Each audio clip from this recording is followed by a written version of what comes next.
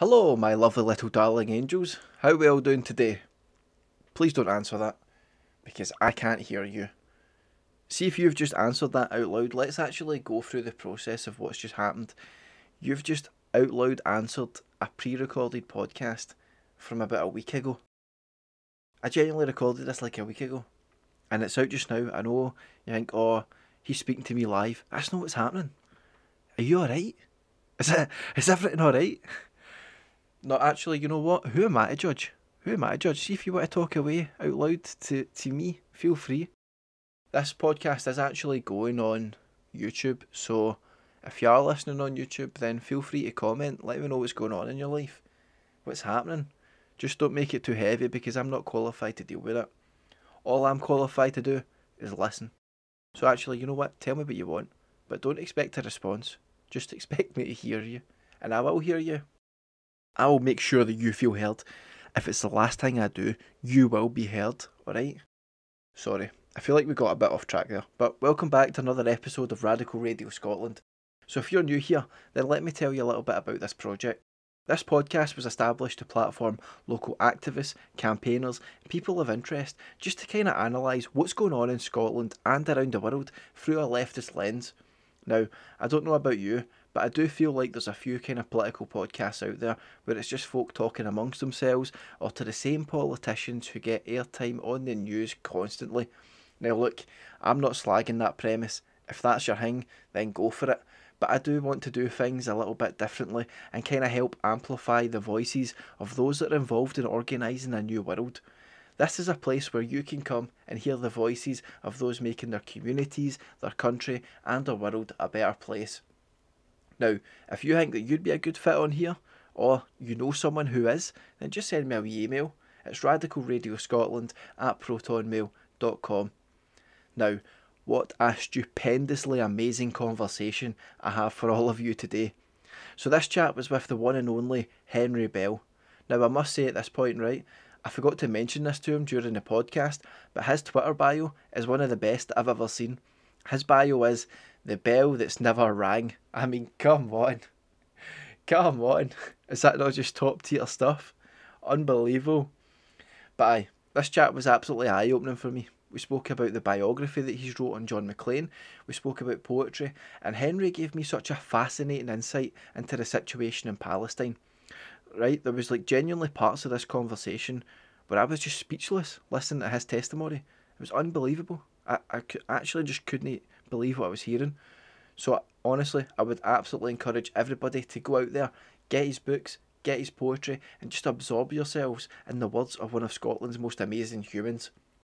Henry's also got a wee exhibition on the go at Sogo and Salt Market. Sorry, I didn't mean to make that sound pure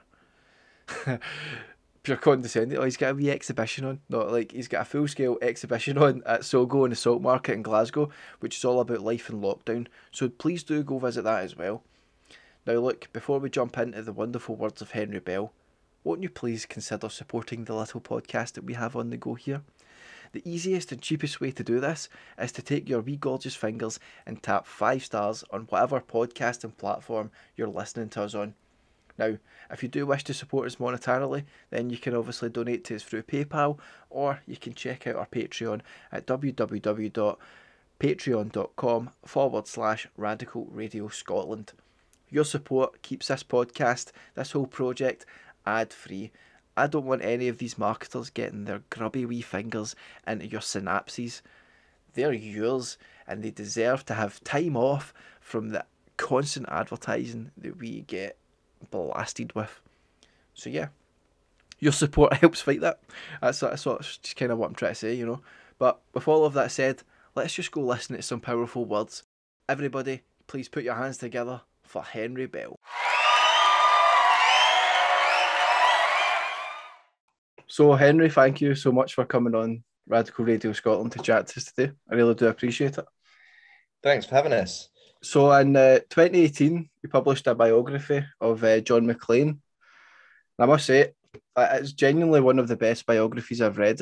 And one of the reasons that I found it so good was like when I was getting into politics, I was just like 15, 16, 17, and I didn't really know what to read. So I ended up just reading biographies on people of like Che Guevara and stuff like that.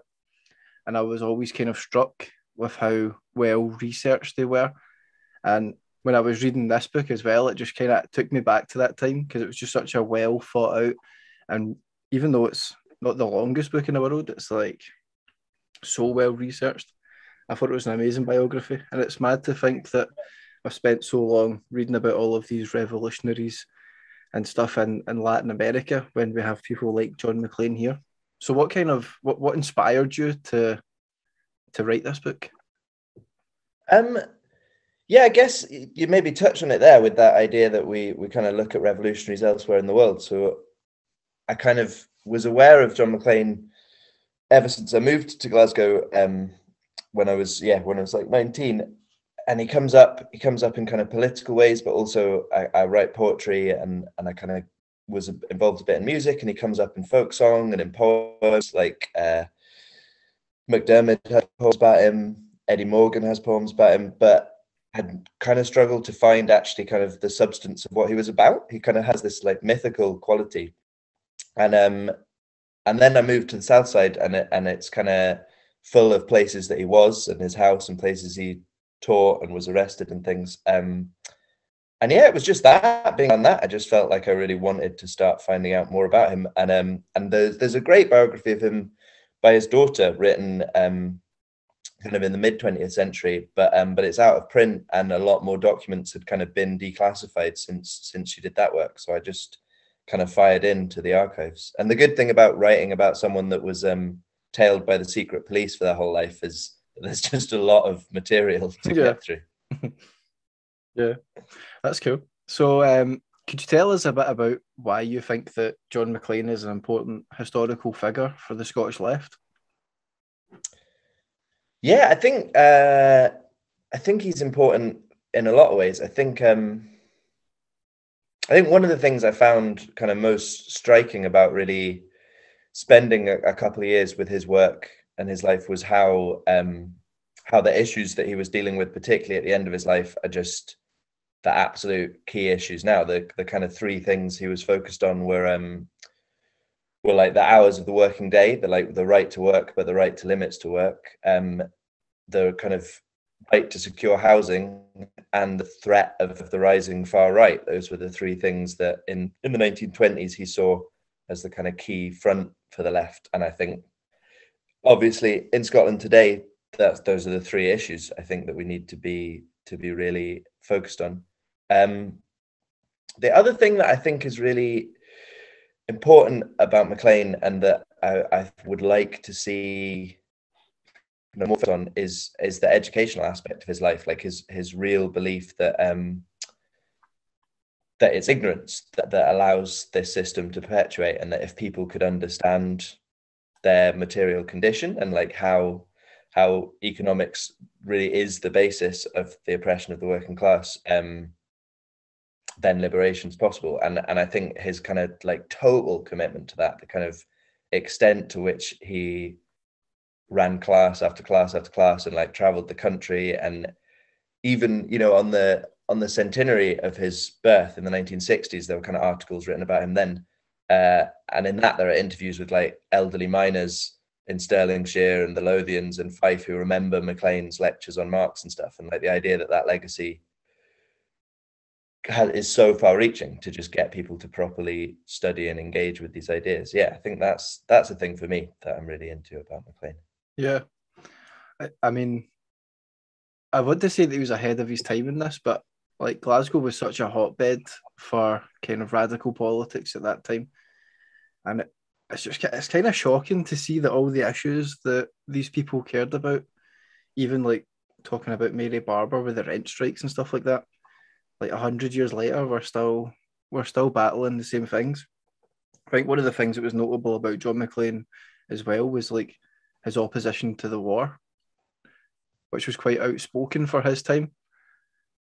But it feels like even just now there's kind of this hysteria around Ukraine and Russia and what's happening with that. I mean, I know it's certainly more prevalent in the US, but definitely feels like public opinion is that the country should be doing something, and it does feel kind of a bit taboo outside of leftist circles to be like, there should be no kind of interventions in this kind of stuff at all. Yeah, no, absolutely. I thought a lot about MacLean's response to the First World War in recent weeks. Like there's a thing. So at the very outbreak of the war, he was one of the few socialists in Scotland that really outspokenly came out against the war. A lot of the Labour Party and other socialist factions, like the British Socialist Party, came out in support of the war, and even British Socialist Party ordered the paid Scottish organisers to start recruiting for the war, which MacLean obviously objected to. But yeah, what he wrote at the time was that people are kind of expecting us to hate Germans and to hate the German soldiers or German workers, and obviously we should never hate other workers, but also we shouldn't be at war with the German ruling class. That's the German workers' job. Our first duty is to be at war with our ruling class. And I think, yeah, in a lot of the kind of liberal chat about Ukraine, which has been kind of bewildering to see kind of, yeah, how warmongering liberals can become about these things.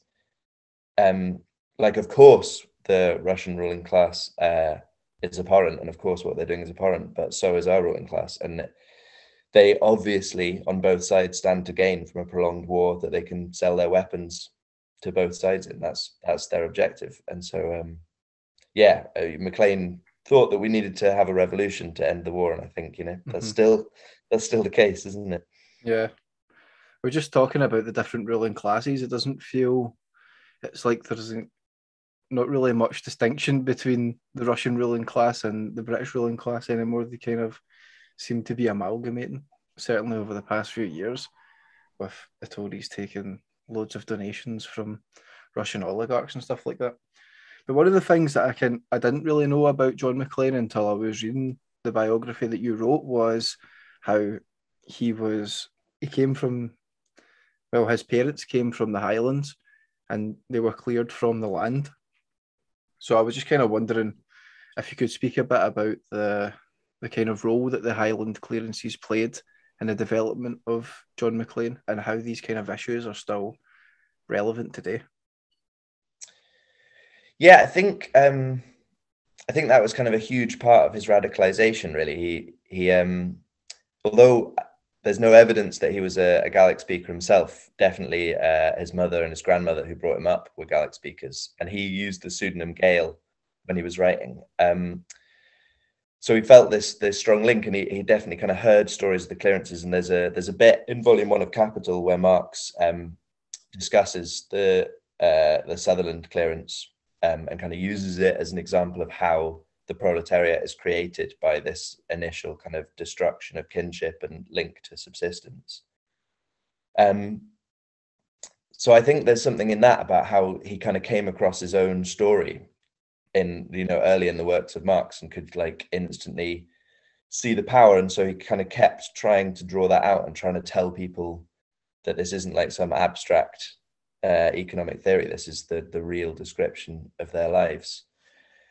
Kind of as it went on for him, I think it's quite conflicted, his relationship to the clearances. He introduces this idea of clan communism and kind of forward to communism but back to communism as well, and a kind of idea that a restoration of a kind of clan system and shared ownership of land, and something that he kind of idealizes as a Gaelic Highland way of life, is a model for a future society, which I think there's kind of really interesting things to look at and discuss there. But I think it's also always a dangerous line that kind of that on the one hand makes assumptions about pre-capitalist life and tribal life that are often more idealistic than they are realistic. And also I think it kind of lends itself, or it sails dangerously close to a kind of romantic nationalism that I think is a big criticism of MacLean. I think there's a lot of power in his nationalism that's positive, and I think his nationalism was always subordinate to his socialism. Like, he always viewed it as a step on the way to the destruction of nations rather than like Scottish independence as an end in itself. But yeah, in that kind of romantic idea of a return to the Highlands, there's something useful, but also something a bit problematic, I think. Yeah, no, I know what you mean, because I was speaking to Mishnik the other day there who have this radical plan for Gaelic communities, and I found a lot of what they were saying to be kind of similar to what John MacLean was kind of wanting with this. Well, not like communism, not going that far back, but they were kind of wanting to, just plan the economy, the rural economy much better to make sure that these kind of Gaelic communities are preserved. But I definitely think that he's such an interesting historical figure that doesn't get nearly enough attention, not just to him as a person, but to these kind of ideas. I mean, I do know what you're saying in regards to like it does flirt dangerously close with kind of romantic nationalism and stuff like that. But I think at the same time, these kind of ideas are worth debating. How do we move forward and take what we can from the past whilst also leaving the negative parts behind? Yeah, definitely. And also, how do we kind of interact with ideas of Scottish nationalism? Like, I think that's the other fascinating thing about MacLean is he's kind of the first major figure to come out for Scottish independence, really, ahead of what became the SNP. And beyond, obviously the Labour Party had discussed home rule, but this was kind of a next step beyond that. And still, that's a thing that I think the left hasn't got a successful position on. I think that we're still obviously divided on it. It's obviously an issue that people on the left have a unionist position or a nationalist position to some extent.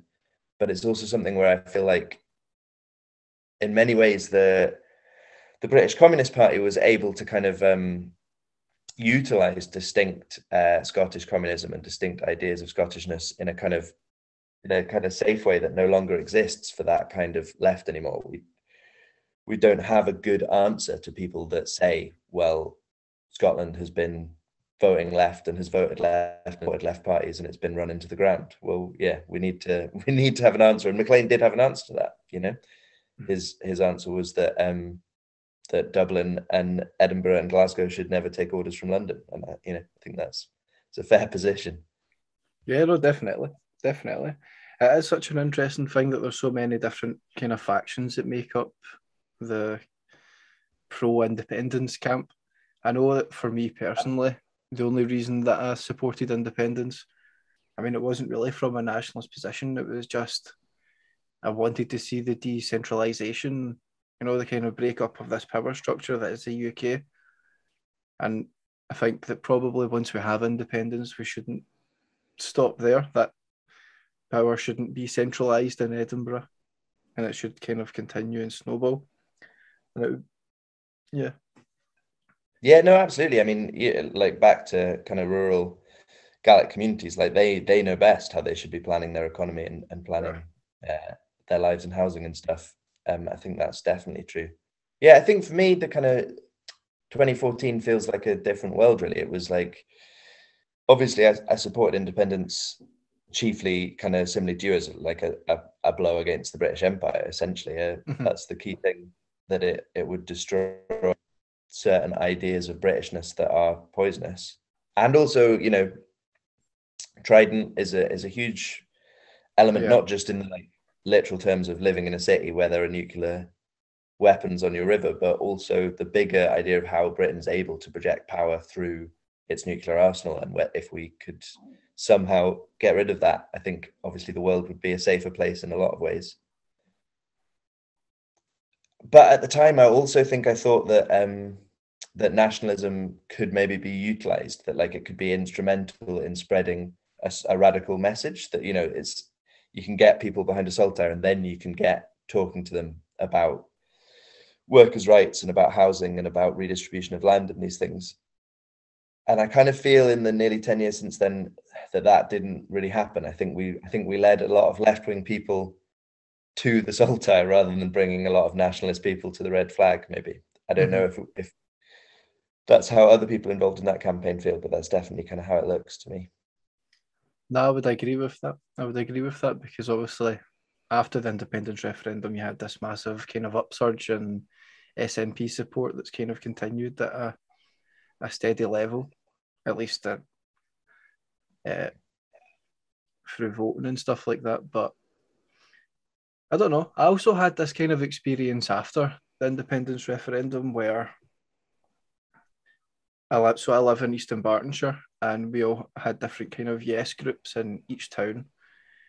And after independence didn't happen, we all met in Lennoxtown Town Hall, and we had kind of discussions about what we wanted independence for. Why did we want it? Because we wanted it to have the power to change these issues.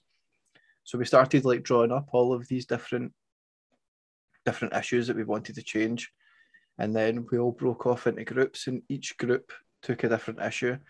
And then, so for example, the group I was part of was an anti-fracking group, and each kind of member was from a different town in Eastern Bartonshire. So we all went back from this meeting into our own communities and started anti-fracking campaigns. So then we had this broad base over the kind of the whole area, where each town had their different anti-fracking groups, and it sorry, and it just kind of snowballed out from there. And then obviously fracking got banned in Scotland shortly after that, because all of these little communities had such a massive outreach. So I do know what you mean in regards to, it does feel like a lot of people did just kind of pick up the saltire, but at the same time, like being like parts of wee projects like that, I think it was called the I2 group. There was loads of different, like we kind of still could have harnessed that momentum a bit better, and it did feel like as time went on, the numbers of the groups did dwindle, and it was hard to kind of keep that momentum going. I think maybe the anti-fracking campaign was probably the most successful one that came out of that, because I can't really remember any other wins that we got from that. But no, but that's amazing though, and I think that mass political engagement in kind of 2013, 2014 is kind of hard to like call to mind now, that really, in every town and village there were people meeting up and discussing what they wanted a political future to look like, and that did unleash a huge amount of energy and have some very like exciting results. But over time it kind of drifted back into this kind of centralizing liberal, but kind of basically New Labour-ish SNP position. But obviously those people are still there, and they still had that experience. And like, to what extent people in the SNP and SNP voters are socialist, are left, have ideas that are kind of beyond what their party represents, like, is obviously a question up for debate.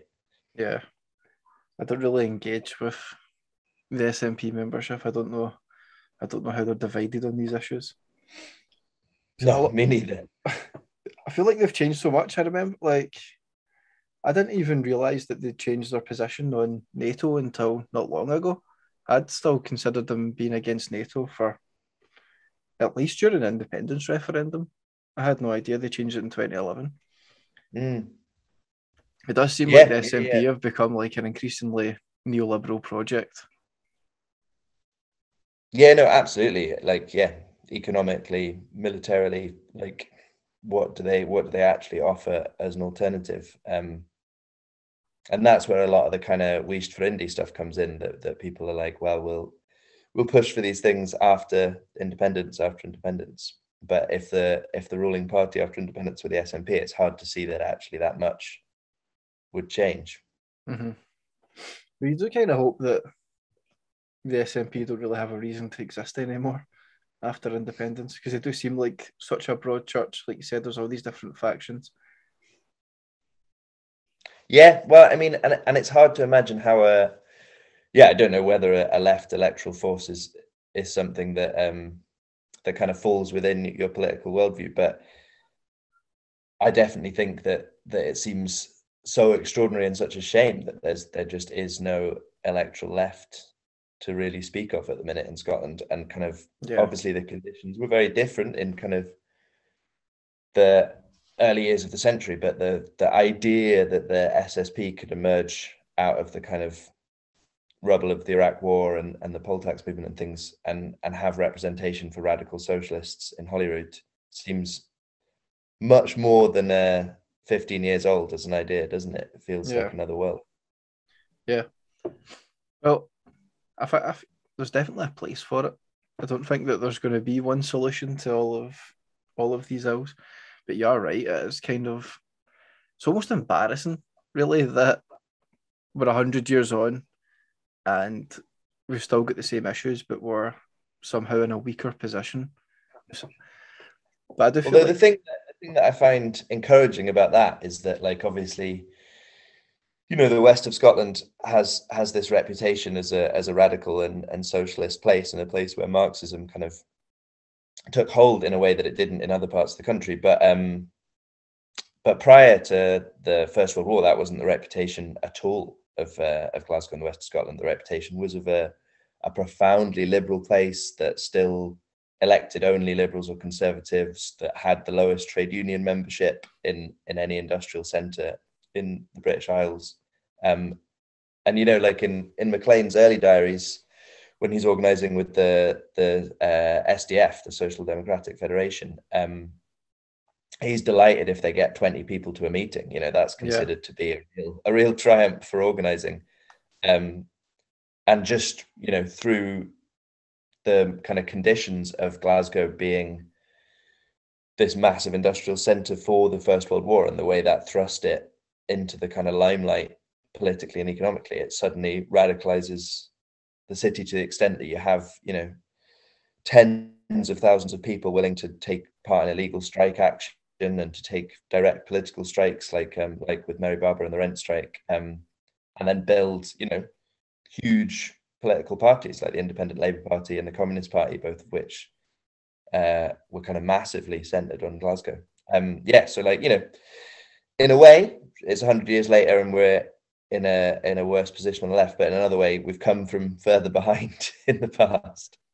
Yeah, no, you're right. And I do think as well that, obviously, like you said, it was kind of a victory to get 20 people at a meeting. And I do kind of feel like that's where we're at just now. I've had meetings where we've had that kind of turnout, and you're like, right, cool, we're getting somewhere.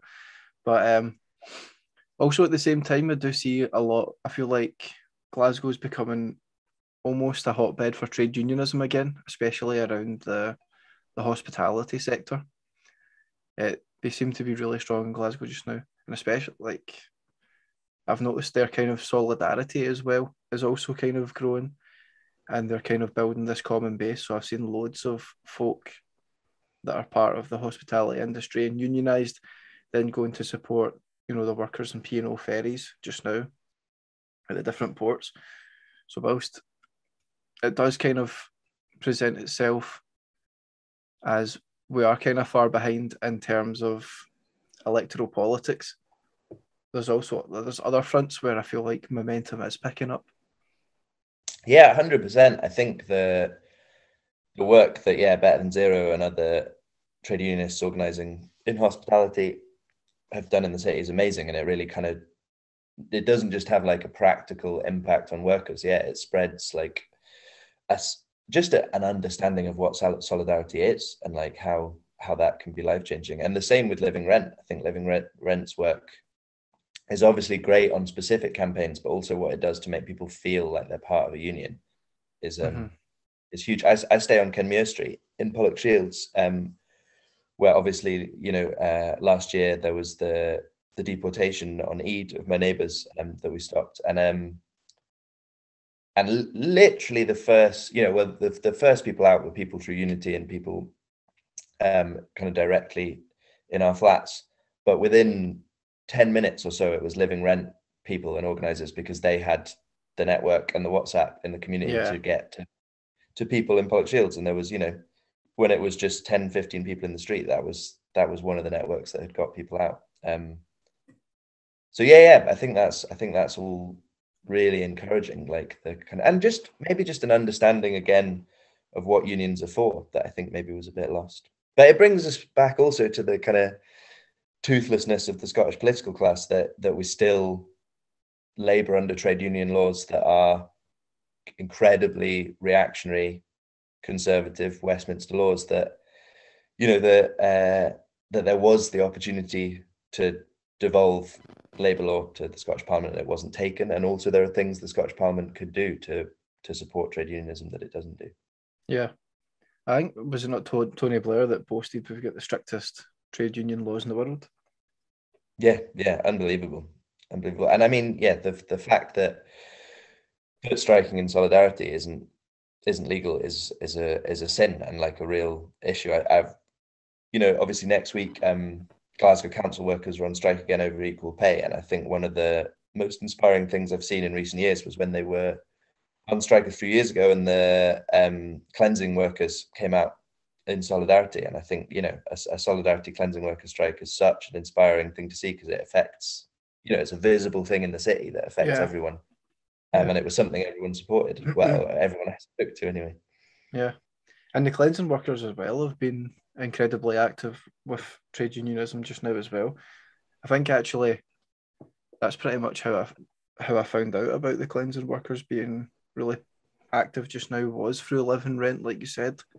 I attended a demo that they done together where they turned up outside Glasgow City Chambers and just dumped a massive pile of rubbish. So yeah, no, it's great seeing Live and Rent build those connections between communities and the workers that look after those communities is really, really great. Yeah, and it was, you know, seeing the cleansing workers win in the end as well to get the better conditions, the extra staff. Because the more victories you get to witness. The same with the Battle of Kenmure Street. You know, on the left, we don't necessarily get so many victories, but when you do, it's such an inspiring, and it just builds so much momentum, doesn't it, to see people win? Yeah, definitely. So moving on a bit from John MacLean and trade unionism and stuff, you're the editor of an award-winning magazine called Gutter. Could you tell us a bit about that? Yeah, sure. So yeah, Gutter magazine is a magazine of new poetry and prose that comes out twice a year. It's been published since 2009, so we've been around a wee while, and it's it's a real joy to make it. Actually, it used to be run by a publishing house in Glasgow that kind of collapsed, and out of the kind of pretty unpleasant ruins of that going down, we formed a workers' co-op. The people that made the magazine for that publishers, and we took the magazine over ourselves. So it's a kind of board of 8 of us that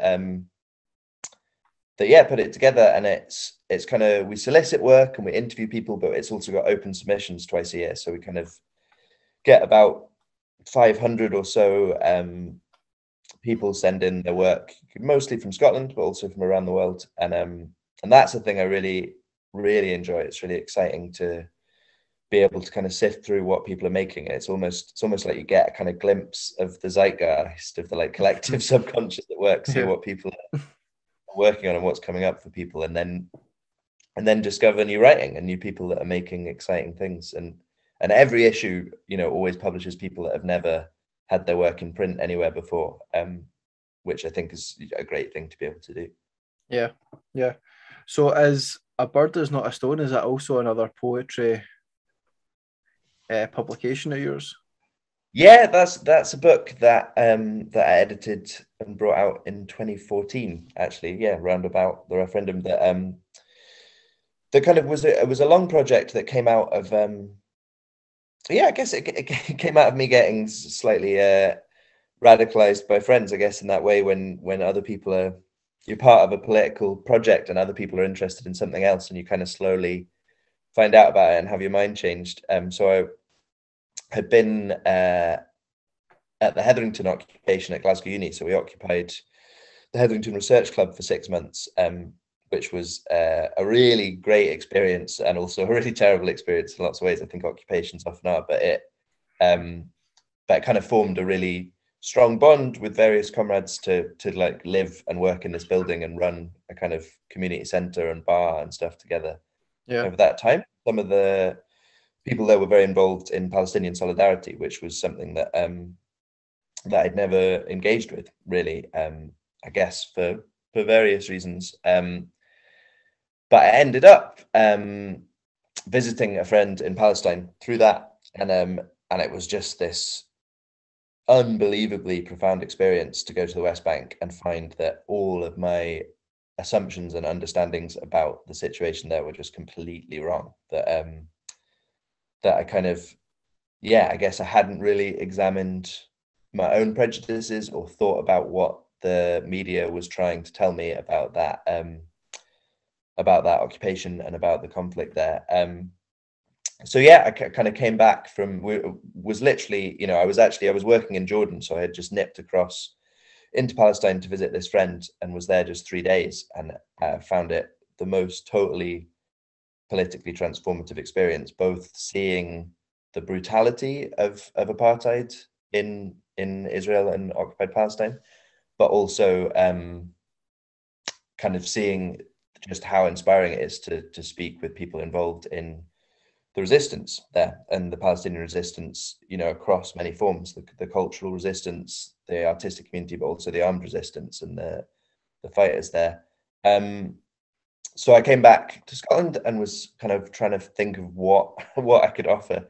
I didn't feel that I had a great deal to offer to the political armed resistance, but I felt that on the cultural side, as a cultural worker, I could engage in that. So I kind of began putting together a plan to run an exchange and take Scottish writers out to Palestine and Palestinian writers to Scotland, with the idea that Palestinian writers could come here and kind of share some of that experience that I'd had, and that Scottish writers would also go and be able to come back and talk in a different way about that, and obviously engage with the boycott was the other thing. And luckily, Glasgow City Council is twinned with Bethlehem, and so kind of bizarrely there was a fund to do this. So Yeah. Glasgow Council tax paid for the project, which was brilliant. And we took Liz Lochhead, who was the Macker at the time, out to the West Bank, and some other poets and singers and writers. We spent 2 weeks kind of putting on shows in Hebron and Nablus and Jenin and Jerusalem and Ramallah, and meeting with artists out there. And we met with the Palestinian Writers Union and with the House of Poetry outside Ramallah. And what came about that was the idea of this project. So The Bird Is Not a Stone is a project that translates 30 Palestinian poets into the languages of Scotland. And it was the first book, the first anthology of Palestinian poetry in English. Wow. Yeah, it was a real joy to work on and to get to spend time with kind of amazing Palestinian poets, but also to get to spend time with kind of Scottish writers that we took out who maybe weren't at all engaged in the conflict or politically, or you know, who went. Remember going with one musician, a rapper actually, who kind of before we went was saying, you know, I'm really excited about this, but I also am going to make sure that I spend time in Israel, and I want to spend time in Tel Aviv, and I want to hear both of this story. And then like on maybe day 4 or 5 of the trip was like, okay, some stories there aren't two sides to. I can't ever go to Israel having seen what's happening here until Palestine's free. And kind of to see people have that experience was exciting too. Yeah. Wow. Sounds amazing. Sounds like an amazing project to be part of.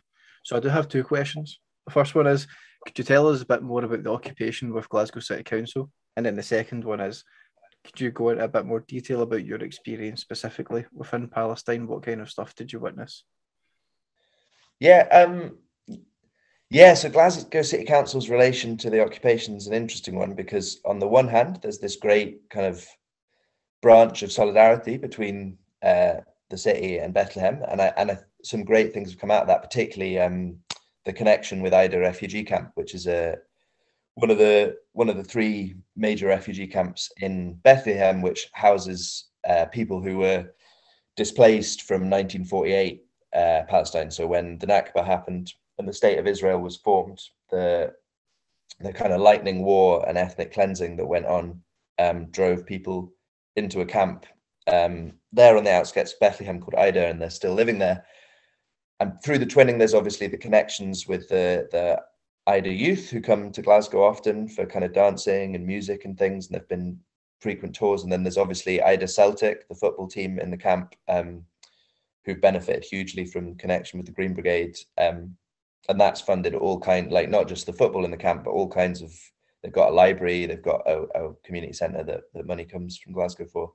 Yeah. But at the same time, the city council, has contracts with all kinds of companies that are complicit in the occupation.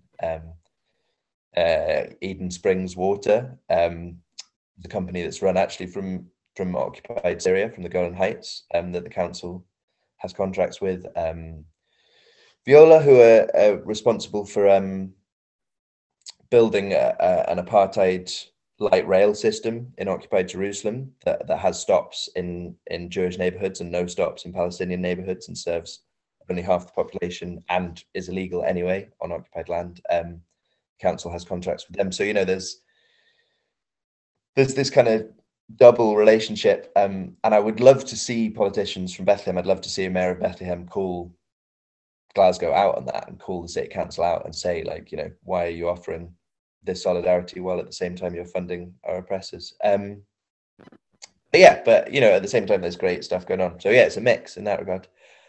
My own experiences in Palestine, I guess it's a funny question. I've been a lot since I first went. I don't know, maybe five times I've gone out, kind of both for work and to visit friends and things.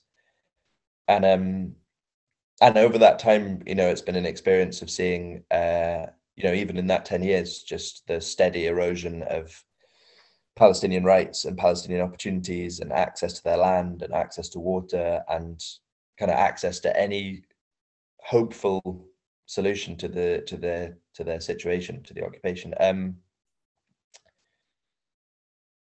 I guess what are things that have been kind of profound? Visiting the Jordan Valley is a thing that I found kind of deeply affecting. The Jordan Valley is the kind of fertile strip of land that runs along the River Jordan and kind of forms occupied West Bank's only external border with Jordan, but the border itself is completely militarized by the Israelis, and the whole of the Jordan Valley is defined as Area C. So I don't know if you know, but the West Bank is divided into 3 areas by the Oslo Accord. So in Area A, you have kind of legal, political, and military jurisdiction of the Palestinian Authority in theory. In practice, obviously, Israel still controls those areas, but to some extent, those areas are administered by Palestinians for themselves. And those are, tiny pockets, the center of Ramallah, the center of Hebron, well, not the center, which is occupied, but the Palestinian area of Hebron. And then you have Area B, which is a mix. It's under, Palestinian State Authority, but Israeli military authority. And then Area C is completely militarily occupied land in which Palestinians have no control over their lives, and they don't have a right to build. They don't have a right to anything. And that's kind of some of the most dangerous places to live in the West Bank. And the Jordan Valley, as the kind of breadbasket of the Middle East, is the place where if you buy Israeli produce, that's where a lot of it will be grown. Is that, and when you drive down into it, what you see first is just these huge green settlements, just growing so much food with access to so much water. And then on the edges and among them, you see these absolutely desolate Palestinian villages, often with kind of very makeshift housing, often with no access to water at all, because the spring that village will have originally relied upon has been seized by settlement, by illegal settlers, who, wander about openly brandishing machine guns and occasionally shooting at local Palestinians, and have the defense of the Israeli army around them. So all the checkpoints are manned by Israeli soldiers. But so this is the settlers themselves that have these machine guns? The settlers themselves kind of act as skirmish. And I mean, I think that's an interesting thing in how it's presented, is always as if settlers and settlements are a civilian infrastructure in Palestine. And that was definitely a thing that had kind of I'd kind of absorbed from reading about the conflict through our media. And the reality is that settlements are completely military institutions as well as civilian ones. So like they'll always be strategically positioned, if they can, on hilltops or around key resources. They'll always be surrounded by armed guards, but also the settlers themselves will very often be armed with automatic weapons. And they'll go out from these settlements and they'll trash the Palestinian stuff around them. If you see pictures of olive groves being burnt and things like that, it's Israeli soldiers that do that, although Israeli soldiers stand by and facilitate it and guard settlers while they do it. But it's settlers that go out and make these attacks on housing and on farms. Yeah, and so I was there, and I was in a tent with a Palestinian couple. Their house had just been bulldozed for the third time by the Israeli army because it's Area C. Palestinians aren't allowed to build anything on it. But when a family has grown bigger and their kids want to stay in that community, then they want to build a house on their land. They're not allowed to, and so these houses and often whole villages, if they're not wanted there by the Israeli state, are bulldozed again and again. And so we were in a tent because their house had been bulldozed, and they were explaining about their life there, about how they have to travel 3 hours to get water from up near Nablus and bring it back to water what crops they had, and how they have a swimming pool in the settlement that they can see from this plot of land. And while we were there, one of their kids came in to the tent, like a young lad, I don't know, like 14 maybe, and he had stickers on his arm, and they were Morrison's stickers, because he'd been working in the settlement, because often they can't grow enough food, there's not enough work in the Palestinian communities, so Palestinians will take work in the settlement where they're paid poverty wages to work on the land that's been stolen from them. And the dates he'd been packaging were dates that were being packaged for Morrison's, and just the like direct link to the supermarket that I go to all the time to this unbelievable situation. And then further on in the valley, we visited a shepherd and his kids, and that was really emotional. He was a really lovely guy, but he was explaining to us that in order to get from where he lives to the primary school that his kids go to, he has to pass through a checkpoint, and a checkpoint at which Palestinians have regularly been shot and killed, often with claims that they had a knife or had a weapon. And he was getting too scared to take his kids to school, and he didn't feel, he didn't want to leave his land. He didn't want to leave the territory because he knew it would be taken by settlers if he abandoned it, but he also didn't feel like he could deprive his kids of an education, and so he was going to give up. He was going to leave. And kind of seeing someone in the middle of that decision to be cleared from their land, to come back to chat about clearances, it's an incredibly extreme thing to see someone forced off their land like that at gunpoint. And while I was there chatting with him, some settlers came by and walked through the we were in, holding machine guns, and I was really struck because they were speaking French, and it just is so extraordinary to me that for whatever reasons French people would leave France and come and act like this and have this kind of absurd experience and entitlement to this land. But of course, you need to track back into what the experiences of those French people are that have led them to feel like that as well. It's obviously a multi-layered thing of oppressions, and I think that's another element of it that and to some extent there's a bit of a live issue about Palestine and the Palestinian cause being anti-Semitic, but a big element of what Israel is us outsourcing our anti-Semitism, is Europe failing to address its own anti-Semitic violence, and so sending that violence out to the Middle East to be someone else's problem. Yeah. Wow.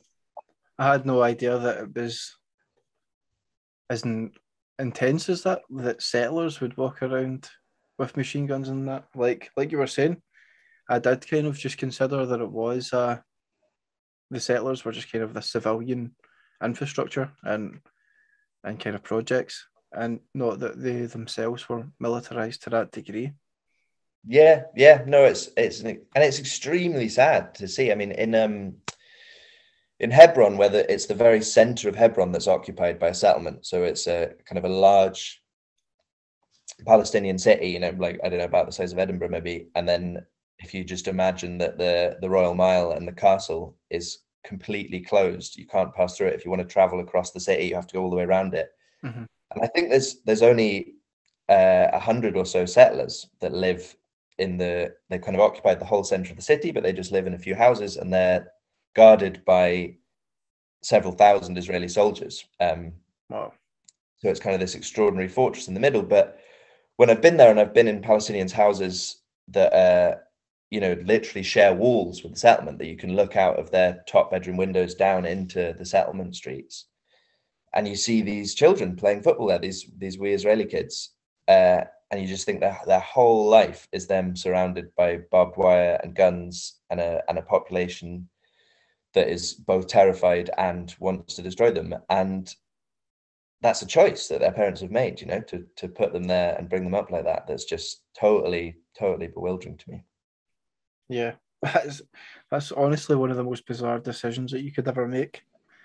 But I think it was interesting as well that you were talking about how these settlers were speaking French. What do you think? I mean, obviously it's hard to dissect why somebody would do that, but was that the only instance where you would hear kind of European languages within Palestine and the settlements? To be honest, that's probably my only interaction with settlers where I've kind of been close enough to hear settlers speak. I haven't visited or gone into settlements, and like, to some extent, I think it would be really interesting too. But my experience has always been that I've been staying with Palestinian friends, and I've been staying in refugee camps. I think it would be really disrespectful to kind of to go and visit a settlement and kind of make those connections. I don't think it would be wrong to. I think there's lots that could be learned, I think, from trying to understand what those settlers are doing. But yeah, I mean, the settler population comes kind of from across Israeli society, but also from the wider diaspora, and often from the kind of most vulnerable people. Like, often it's people that have the least opportunity within Israel that choose to live in settlements, partly because you get free land, partly because you get free electric and water, and partly because some organizations pay settlers, particularly organizations abroad, kind of linked to Zionism, but even evangelical Christianity fund some of these things that are a kind of a larger white supremacist project. And so, Russian Jews that arrived in Israel as refugees, Yemeni and Iraqi Jews that were cleared from their country after the Israeli-Arab War. It's often those people that are in that situation, and they're obviously they're in the position of oppressors, but they're also pawns of the state. They're also, being used. Yeah, so it's a complicated thing. But no, it's not one that I know a huge amount about. Yeah, I think what's amazing about that though is that you've went there and had these kind of profound and horrible experiences and managed to turn this into something fruitful, where you've got people from Palestine coming over to Scotland to learn about here, share poetry and stuff like that, and obviously vice versa, people from Scotland going over to learn more about that. That's definitely sounds like an amazing project, and I'd love to. I'm definitely going to read more about that. Yeah, no, it was a really great thing to have the chance to work on, and there's kind of been other things that have come out of it since, bringing Palestinian theatre companies and artists to Scotland. And there's just a really strong tradition here of kind of supporting Palestinians to come to Scotland, and every year at the Edinburgh there tend to be Palestinian groups performing and things like that. And I mean, that's another thing that was so extreme to me, is the level of hospitality that you experience in Palestine is unbelievable. Like, you can hardly walk down the street without being invited in for some huge lunch with someone, or like to sit in their garden and drink tea and chat. And so whenever I know that there are Palestinians visiting, I'm always keen that as many of us as possible kind of extend that welcome and try and invite people in and try and chat to people, because you wouldn't believe the level to which you get looked after by Palestinians, and how natural that is to the culture, across the Middle East. But it makes us look like cold bastards, to be honest. The other thing that was funny about that was, particularly visiting in those years before and during the independence referendum, Palestinians followed that very closely. They were very, very interested in Scotland's questions of statehood. Palestine's always been very engaged in the Irish question. There's obviously a lot of links between republicanism and the Palestinian resistance. And kind of, by virtue of that, I think they were very interested in Scotland. But after the vote, I do remember being in a wee town, Beit Amar, and someone coming up to us when they found out we were a Scottish group and saying, can you explain to me why your country voted not to be free? I wasn't I know. able to. Yeah, that must be so.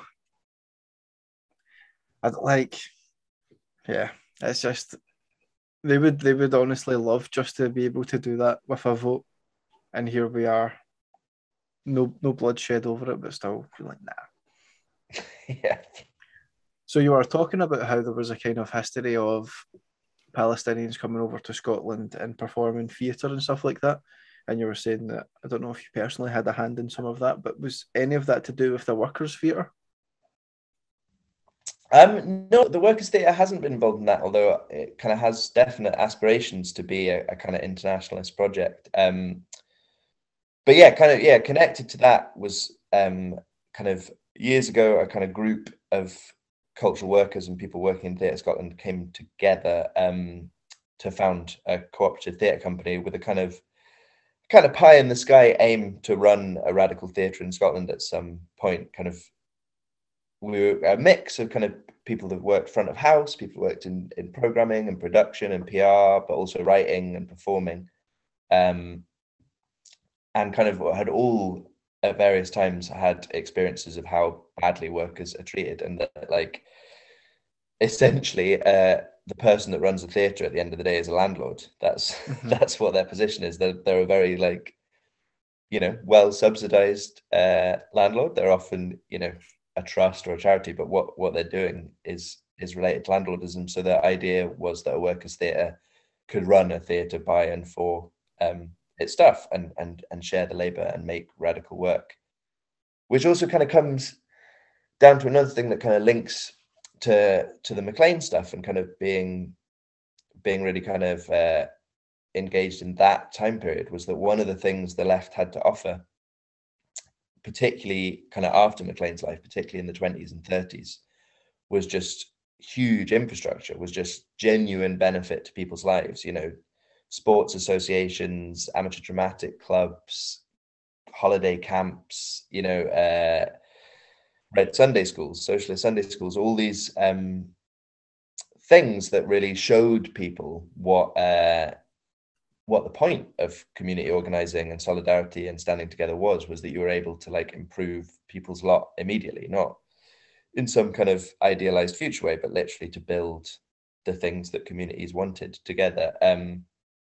And so I think another thing was that the Workers' Theatre was a kind of a place to discuss having space and providing things and providing entertainment and a creative outlet and workshops and stuff to people in a way that shows, you know, what that the left isn't just meetings in which people with beards shout at you, that actually there's other things that we have to offer. It's been a bit paused since the start of the pandemic. Kind of just before the pandemic, we did a festival that I absolutely loved. Yeah, February 2020, the Workers' Theatre put on kind of 30 or 40 shows across the south side of Glasgow, kids shows, comedy, theatre, discussions. We had a Transylvanian Ceilidh in Pollokshaws at the Borough Hall that was brilliant, with a great band, a Roma band from Govan Hill, with loads of dancing. But we also kind of had discussions. It was a discussion I went to actually that was Pollokshaws Living Rent were hosting it. That was about gentrification on the south side and what part the arts play in that, and how as cultural workers we need to guard against how we support and facilitate, you know, landlords and property owners making money out of the work, when actually the cultural workers don't make money out of the work. But yeah, so it's kind of a paused project at the minute, I think, but definitely, you know, with things opening back up and stuff, I'd really like to be putting on more radical work for sure. Yeah. So kind of going back to the poetry theme, could you tell us a bit about the Clyde built poetry apprenticeship? Yeah, sure. Yeah, that's a great thing. That was a really like really kind of provided the opportunity for me to be a writer in some ways, I think. So yeah, there's an organization called St Mungo's Mirable that meet monthly in the CCA. and it's just a kind of monthly poetry reading, and people donate on the door to come in, and they bring, it's usually 3 poets, usually a couple of Scottish poets, and they'll bring someone in from Ireland or up from down south or whatever as well. It's got a great program, and they use the money from that to fund a poetry apprenticeship. So it pays one established poet to have a series of meetings with a group of young poets or kind of aspiring poets over a period of a year, and then has a showcase at which they read, sometimes a wee publication. And so I kind of applied for that and got that, and I think it was Jerry Cambridge that year who was the kind of mentor, the poet mentor, and he was really, really generous with his time. So we met, might have been every 2 weeks, I think, for a year, to kind of discuss poetry and discuss writing, and he'd bring a poem that we'd kind of dissect, and then we'd bring what we'd been working on and kind of pull it apart. And I think that kind of approaching writing as a craft is a thing that I really believe in. I think there's like a lot of romanticization about the idea that, particularly poetry, but all writing is something that like certain people can do, and it's a thing that's about inspiration or coming to it. And I think it's not at all. I think it's like learning a trade or whatever. It's a thing that you kind of chip away at, and slowly, by like watching and listening and doing, you work out how to make things. And I think there's a lot of damage done at school in kind of teaching people that poems are like almost like these kind of like riddles to be understood or like pulled apart or whatever, rather than a thing that you might do or make yourself to help you understand kind of the world. Yeah, that sounds like a really interesting project. When I was reading up on it, certainly, I really liked the aspect of kind of getting a mentor with a kind of young group of poets as well. Definitely seems like something that should be funded by institutions. I think it's a great thing, and obviously it provides work for older poets as well. It's a paid job for them. And it runs every year. So like if you or anyone has an urge to write poetry, I'd really recommend applying for it. Yeah. So you touched on this a bit earlier, but I wanted to kind of go back to it and explore it in more detail. Could you tell us about the Red Sunday School?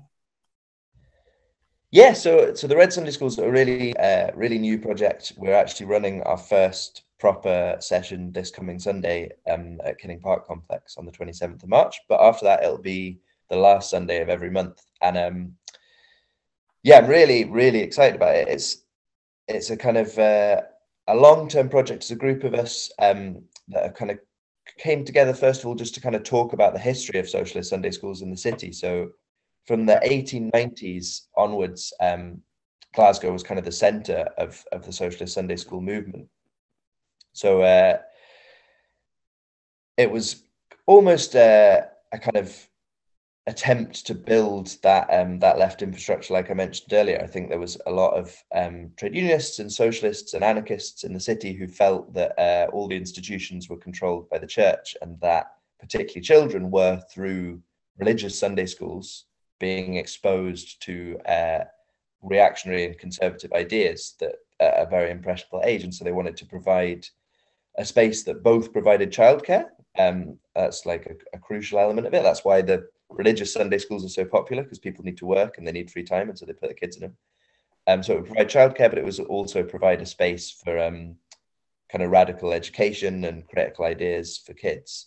And kind of by the 1920s and 30s, I think there was some estimates put it at about 10,000 kids across the country regularly attended socialist Sunday school meetings. And kind of a whole generation of trade unionists and activists and politicians came up through that. People like Paddy Dolan and Jenny Lee, who founded the Open University and stuff, attended socialist Sunday schools as kids. And obviously they were like as varied as the movement always is. There was kind of quite kind of doctrinaire, socially conservative schools in which kids kind of learned by rote ideas about cooperatives and Marxism, and they would have like 10 commandments, but kind of 10 socialist commandments to learn off by heart, and they'd learn songs and sing together.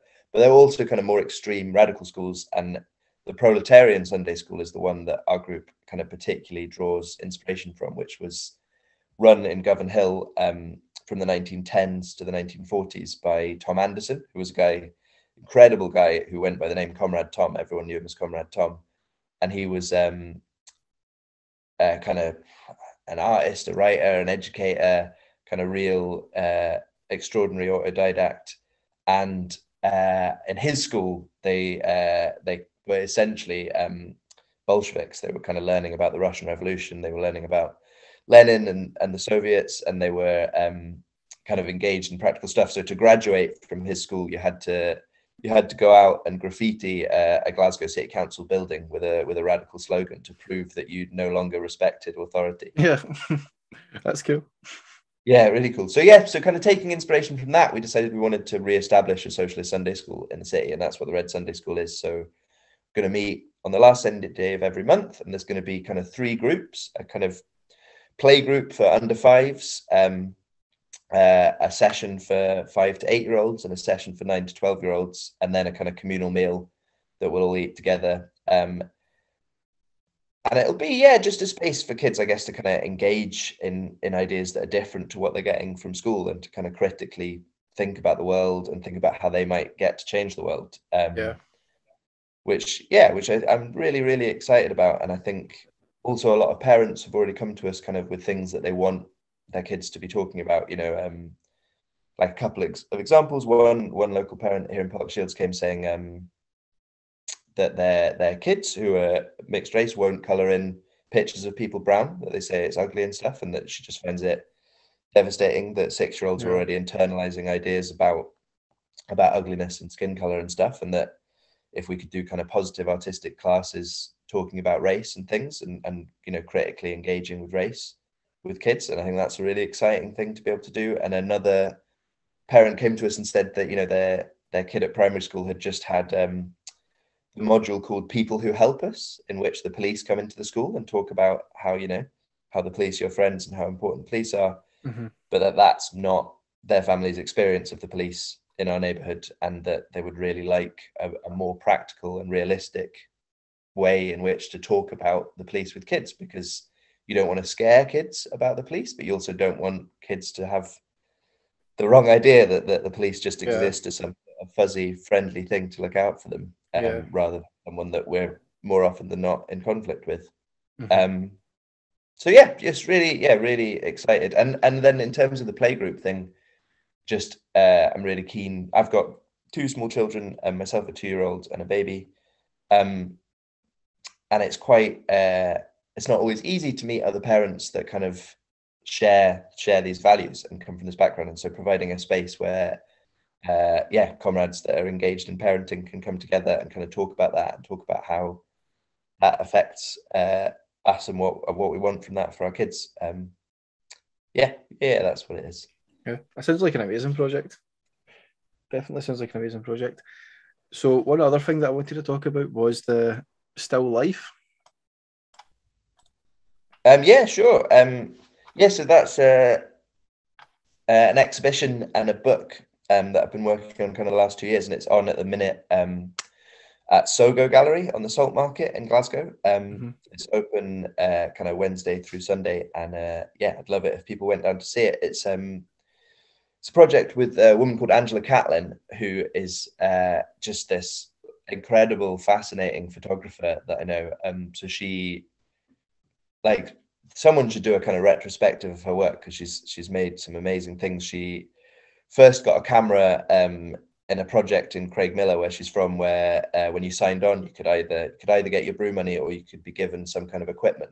And so she was given a camera from the dole, and it kind of immediately went about kind of taking and selling photographs, and she ended up staff photographer for the Herald. She covered the Troubles for many years. She's been out with the PKK in Kurdistan. She's been photographing Iraq, human smuggling in Burkina Faso. Just this incredible, refugee camps in Bangladesh. Incredible kind of series of photographs, and incredible life kind of engaging with these things. But when the pandemic happened, she was actually in the Congo doing some work recording rape survivors and activists who are campaigning against the use of rape by the armies in the war there.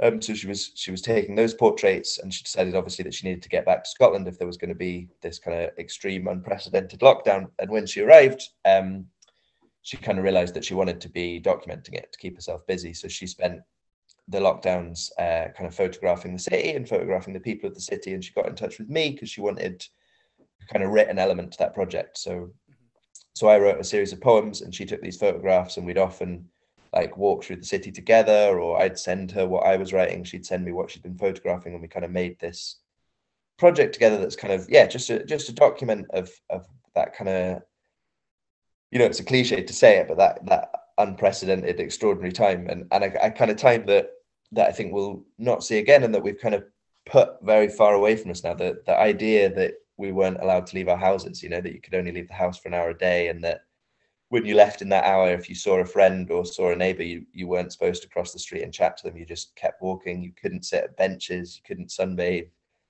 You know, Yeah. the extremity of that now feels really distant, and so it's kind of a chance to revisit that, and it's a chance to kind of look at the kind of grief and fear of that time, but also the kind of community and solidarity of that time as well. Like my personal experience of the lockdown on the one hand was, you know, being locked down with an infant 23 hours a day was a pretty intense experience, but also